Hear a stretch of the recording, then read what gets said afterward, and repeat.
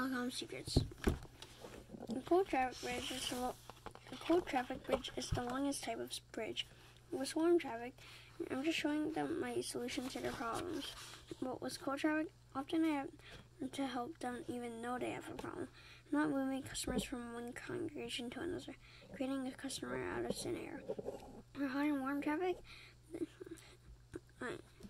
so basically it's like, it's like something that I'll say like, hey, like it's like letting them know that they have a problem, like, you know, like if when someone's like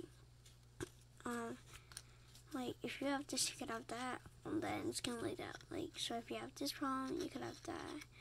So it's like letting them know that they even have a problem, because like someone that might not even know they have a problem. So